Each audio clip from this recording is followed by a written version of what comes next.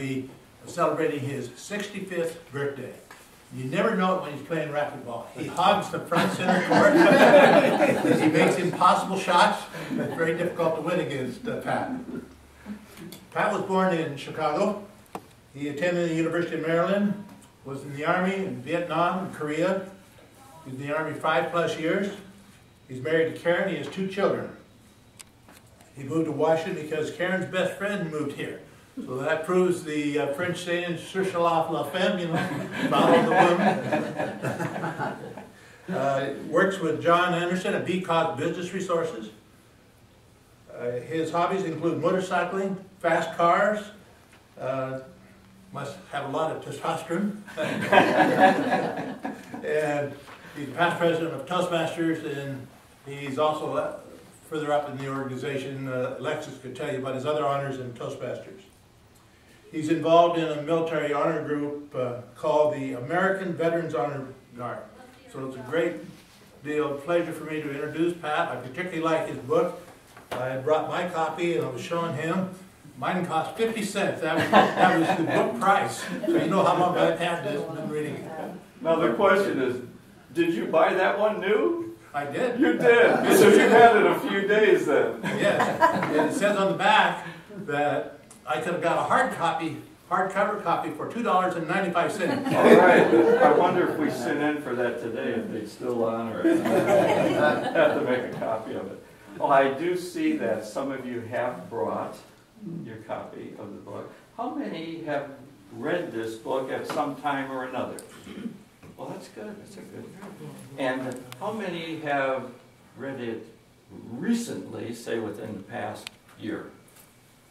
We got a few there. That's very good. Okay.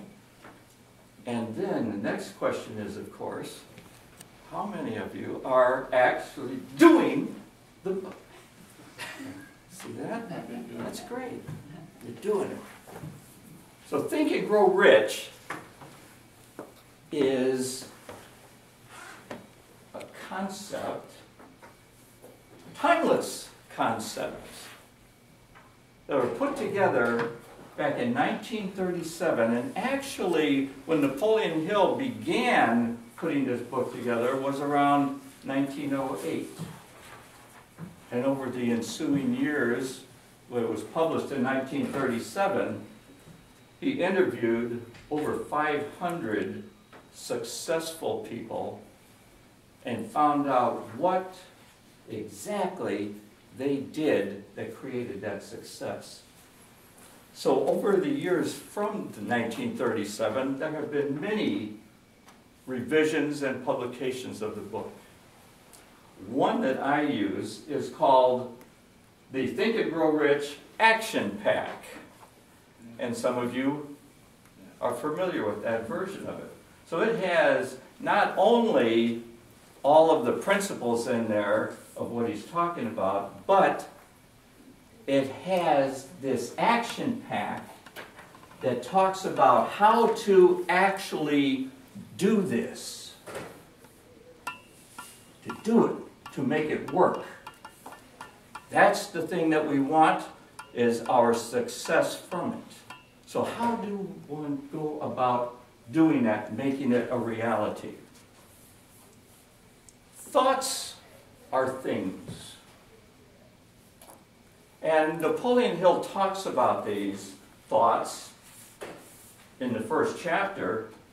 And what he does is he uses stories to convey his points. And the stories are about people that used these thoughts in some manner that created a difference for them, that created something that fed to their success. Think and grow rich. So he talks about, as you go through this book, when you get what it is that's being put out here, that you should stop for a moment and turn down a glass. So what does that mean? That you're going to have a aha moment? as I've read this book and listened to it, I've had many aha moments. So I've turned down quite a few glasses.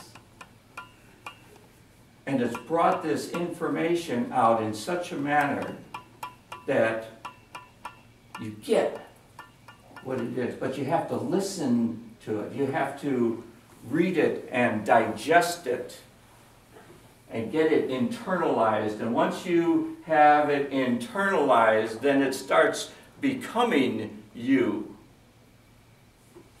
And that's the key to it, to make it you. The thoughts that you have are who you are. So those thoughts can either be good thoughts, they can be bad thoughts. You can, though, control those thoughts. And you are the only one that does have control over those thoughts.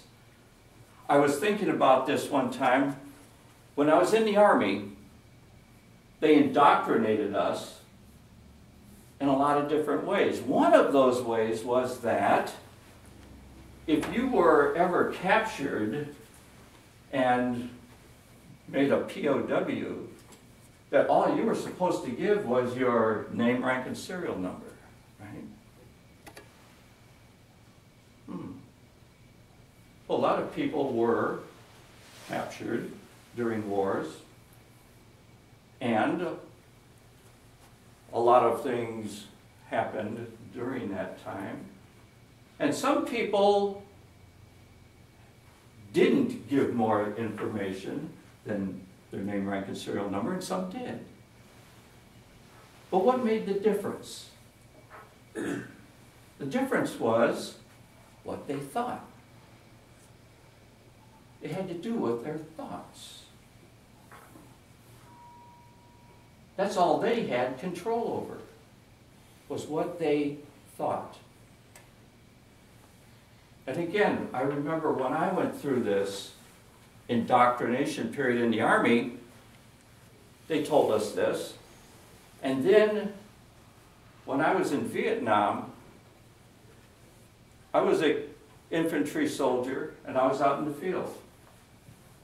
And as I always thought about that what would happen if I ever got caught? And what would I do? How would I respond to that?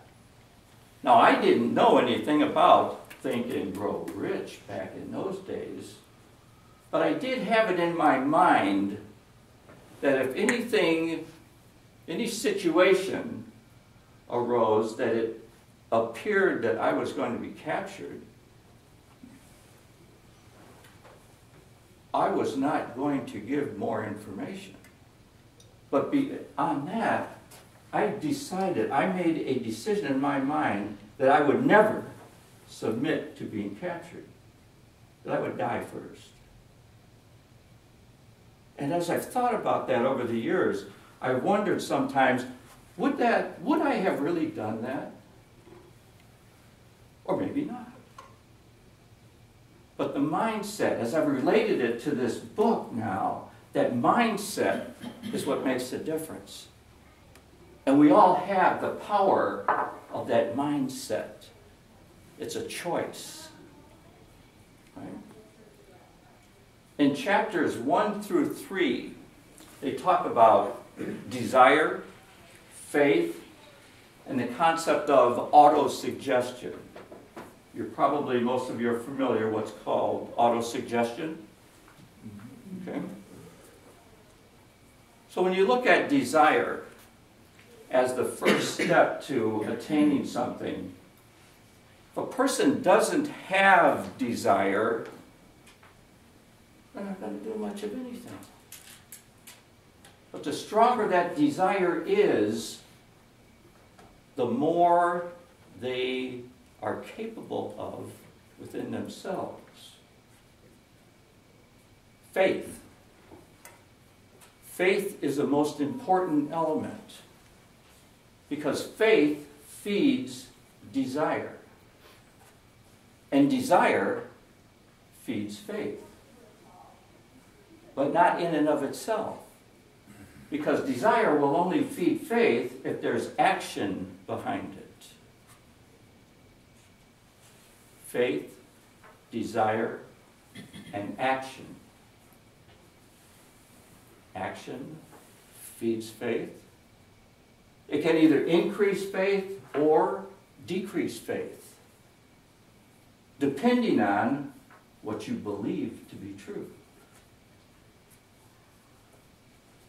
The faith then feeds the desire. Again, that can put you in an upward spiral or a downward spiral, depending on how and what you believe. So it comes down to that belief. Once the desire is there, and you develop that, you have to have some sort of knowledge into it. Specialized knowledge is what Napoleon Hill calls that element that you add into what you're doing to create something with that. So specialized knowledge, imagination, and of course, with all of that information, one must be organized. That's one of the biggest challenges I have, and something that I've been working on quite extensively is to develop within what I do a good structure of organization. Without an organized plan of action, you're just in a state of chaos for the most part. And chaos isn't going to get you where you want to go. Now, it may get you someplace, and it may accomplish some things given enough energy and enough motion into it, but will it accomplish what you want efficiently? Probably not. But putting those together, the specialized knowledge, the imagination, along with the organized planning, creates the framework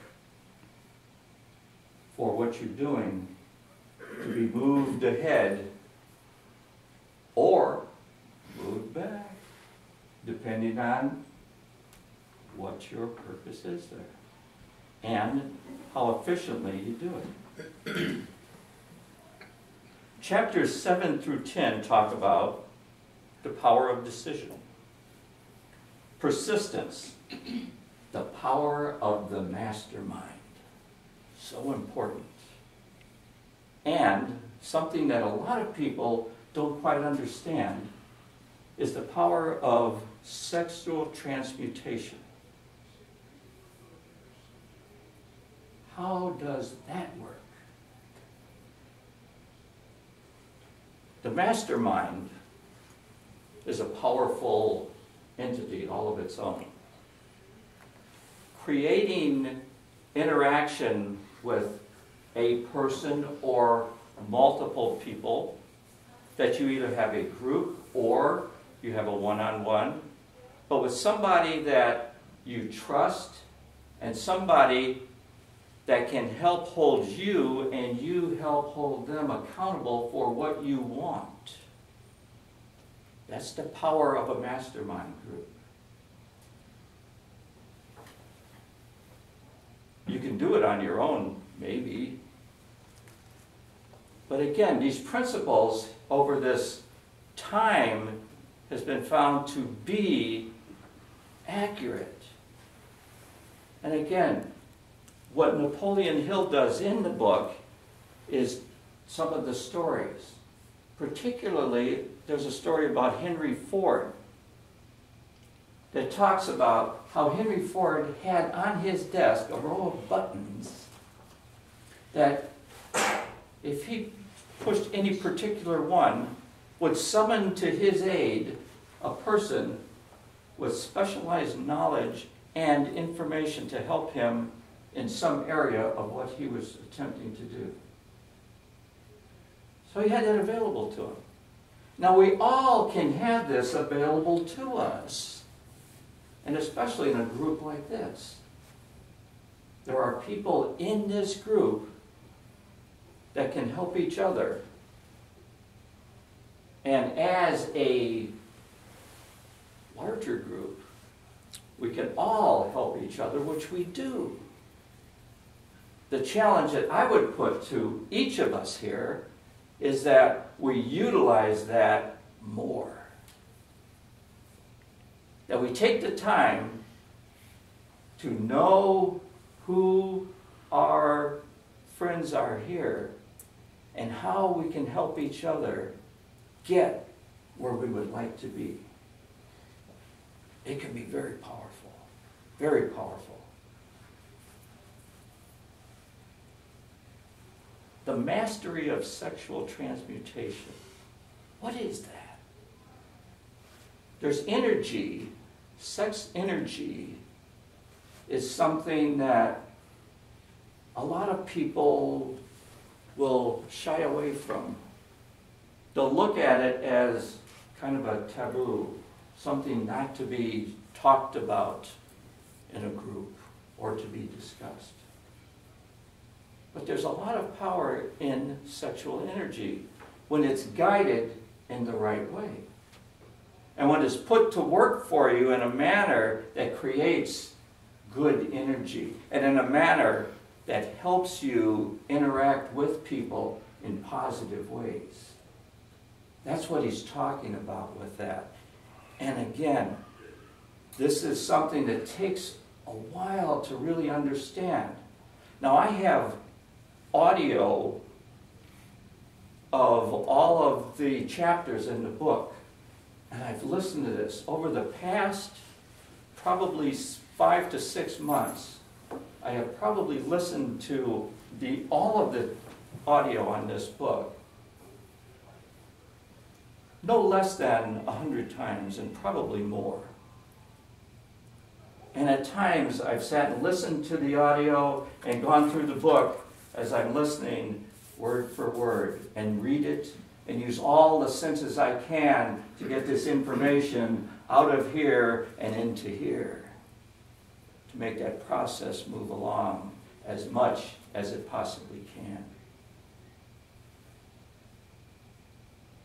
Where I don't understand something at first, I find that after 15 or 20 times of listening to it, it starts to make a little bit of sense. And after that 100 times or so, now it's starting to really come out. And I find myself now thinking about it in a manner that, yes, I might be driving down the street and suddenly a thought will pop into my mind on something in here and it'll clarify it. Now, what Napoleon says is when that comes to you that you should stop and turn down a glass. Well, if I'm driving, I don't do that usually, but I wait until I get somewhere else. But I remember those times, and I've had many of those, and I'm sure that those of you that have really gotten into this have had those moments also. Have more of those. Because those moments are going to increase something in you. The subconscious mind, the brain, and the sixth sense. We can look at the subconscious mind as kind of the software that runs the computer. Not the application, but the operating system at the core level. Because it's there. You don't really see it, but yet it's the thing that's doing the actual work of making things do what they're doing. Did you ever find yourself doing something that you thought, I really don't want to do, it's not something I want to do, but yet you do it? Or you find yourself saying something that, where'd that come from? These things come from the subconscious. We are the sum of whatever our experience have been. We've all had different experiences that have brought us to this room here today And the sum total of all of that experience, some of it's good, some of it's not so good. And it's sifting through and taking those good parts of it and then being able to look at those areas that aren't so good and deal with those in a positive way. But all of that comes through that subconscious. So how do we control that subconscious? And this is one of the key things in this book. All of these chapters interact with each other as you move along through this. So just talking about it in a lineal manner is one thing, but it's dynamic, and it all interacts. Dealing with the subconscious takes us back to the chapter on autosuggestion and developing for yourself that information that's going to get through the filter and into the subconscious, that's going to create the environment to get you where you want to go. And that's powerful. Having not just the goals that you want to accomplish and all of that mission information that you want to strive for, but other information as well. Information that tells your brain and tells your subconscious what you really want. And in this, it tells you exactly, precisely how to develop that. And what to do with it as you develop it. So I have from this the information that I put together that I go through every morning and every evening, and some of it throughout the course of the day. And as you do that and become habitual with that, it changes you. It causes you to be whatever it is that you're telling yourself that you want. The last part of this has to do with the most important. The last chapter. The 6 ghosts of fear. Now again, when I was in the Army, they taught us to be fearless. And fear has a good place, because fear can keep you alive in situations. And fear can give you information that says, be cautious. But what else can fear do? Fear can paralyze you. Fear can cause you to not move and not do what you want. So fear is a double-edged sword, isn't it? However, you can use fear to your advantage. If you first identify what your fears are. Now, they may be something big, or they may be just something small. It matters not. The element is to identify it, what it is. Now, I'm going to make an assumption. If we're not where we would like to be, then there must be something that's either holding us back or keeping us from, in some manner, not doing the things that we want to do in order to create the success for our lives that we want. Where does that come from?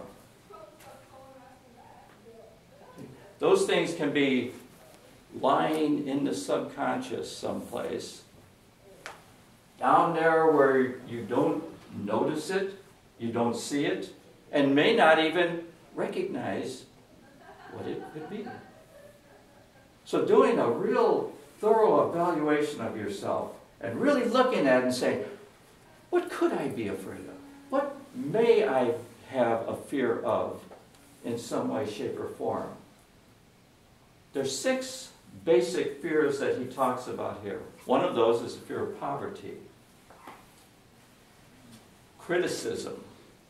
Now, I found that the fear of criticism was probably the most prominent thing that I had a challenge with. I grew up in an environment that was very critical. So what's going to happen? You're going to have some kind of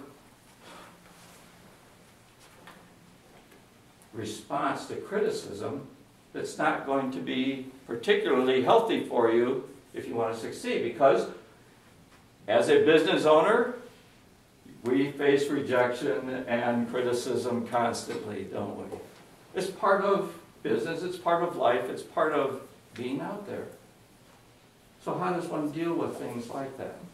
Right? The fear of ill health, the loss of love, old age, and of course, the biggie, but it's still number 6 on the list, is the fear of death.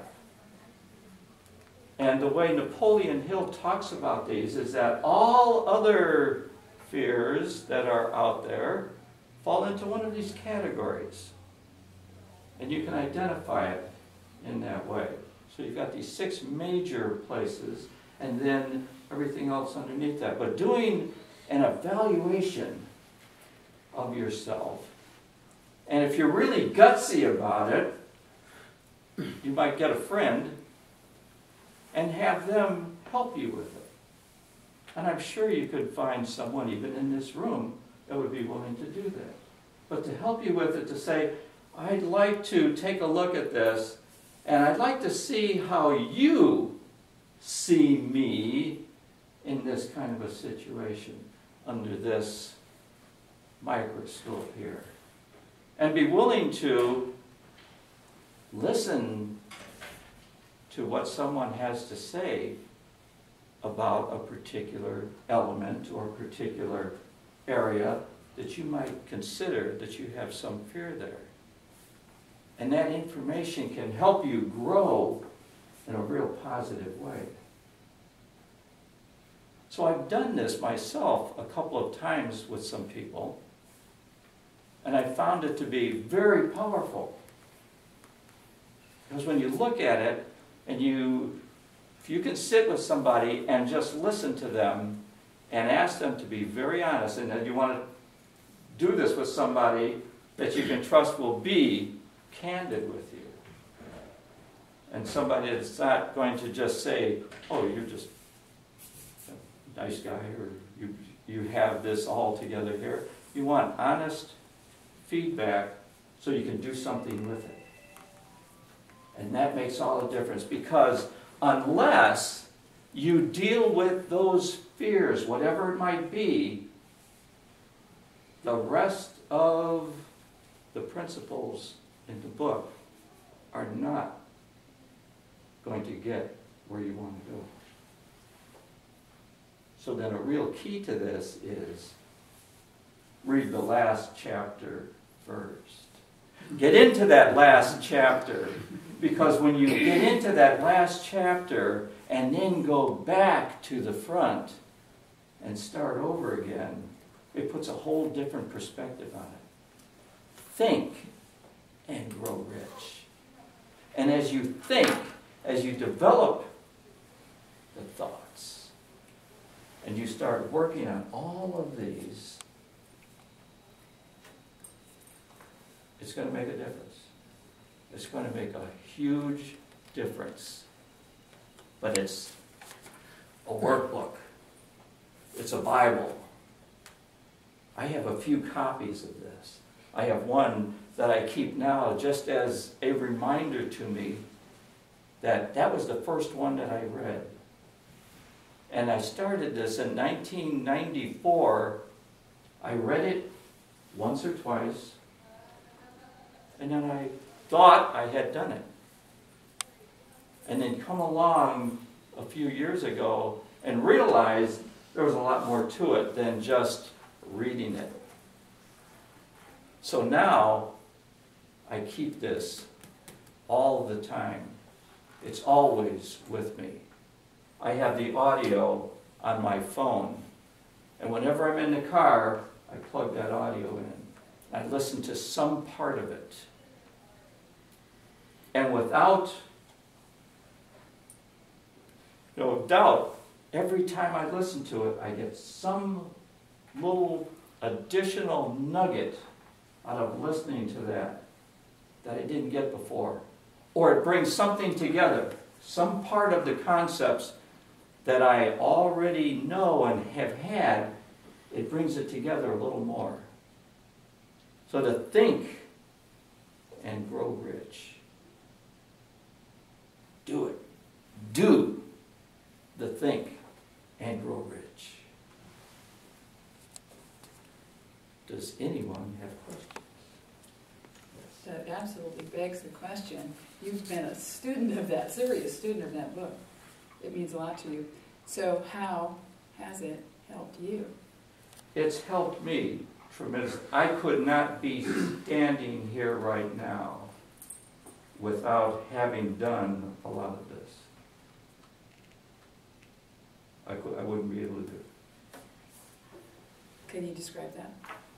What is it that you're talking The about? fear, my biggest fear has been the fear of being criticized. I grew up with it. It was always, somebody else was always able to do something better. And if I didn't do something right the first time, it was wrong. And it was not just wrong, but it was punishable wrong. So growing up with that and having that ingrained creates an environment. So all of this on the subconscious level then, how does that operate? Right? Talking to someone, doing sales. What is sales? Sales is 90% rejection, right? So out there talking to somebody, what do you do? So most of the time it was try to find somebody that's not going to reject, but not doing this on a conscious level. This is not conscious. So then, what are you doing? You're not talking to very many people, right? That's what happens. You don't talk to very many people. And then you start creating this other talk that says, oh, that person is going to say this or that, so I better not talk to them. Well, how do I know what they're going to say?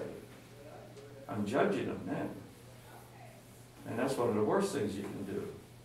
Because you're judging only by looking at someone, not even by the conversation that never took place. Right? Dealing with that, then, has been my biggest challenge. So I've gotten to a place where, at this point, it doesn't matter what they say. Doesn't matter whether you agree or you don't agree. That's not the important thing. The important thing is to have that interaction and allow the person you're interacting with to be whoever they are, with whatever challenges they have and whatever they're doing, and you be who you are with your challenges and be whoever you are in that place. And be conscious of the fact that that does exist back there. And one of the things that I've really looked at with this is that whatever it is so much, and that's what's controlling now. And how do you get rid of that? Well, you don't really get rid of it, because it's there. Once it's in there, it's in there. But the thing you're doing is you're making the other so much bigger that this becomes now insignificant in relationship to what you really want, which is where the faith and the desire, and most of all, the action. Because without the action, you stay in where you were. With the action, now you have the opportunity to cause that to change. And then self-evaluation. So there's a cycle that you go through. Jeff. Patrick, as you know, I'm a student and a teacher of this book, Yes. so I teach a group on this. But two things I would offer. One is I post every day on a group called 30-Day Challenge, Think and Grow Rich 30-Day Challenge, on Facebook, part of the book. So if you want to get a little snippet of it every day, it's a great way to get it. The other thing is that download that you have for the audio, I have a link to that. Anybody's welcome to have that. Yeah. And third, the most important thing I know about this book is that every personal development person who's out in the field today, no matter who it is, this book happens to have all the quotes in it, all of them attribute this book to what they're doing. Yes. This is the masterpiece, this is the holy grail of personal development in the modern age. It's the history of Andrew Carnegie coming forward and saying, I was the richest man in the world at the turn of the century. And he passed that on to Napoleon Hill from 1908 to 1927. When he finished the book, then the Great Depression hit. And something happened during those 7 or 8 years to Hill, where he finally finished the book and published it in 1936, 1937. So it's a wonderful holy grail to look at it that way. It's kind of hard to read. It's a great study. Read a little bit of it every day. I do. It's a great way to keep moving. Yeah, thank you, Jeff. Yeah. Okay, I do have a handout for you here, and the site for downloading those files are on here as well. So you might take one of these, and with that, oh, go ahead. I just one quick thought here. If you read a lot of the modern books on success, a lot of them talk about techniques of manipulation and other superficial processes. Where when you go back to a book like this, he gets right to the grain of how you think, how it affects you, and how that affects your daily life. And that's the real reason for going back to this, is because you get the basic truths, not just a bunch of superficial manipulations and things like that. Yeah. And that Napoleon Hill had contact with these people. Thomas Edison, Henry Ford, Andrew Carnegie, all of these people. He had physical contact with them. He got this information firsthand. Think and grow rich. Very good.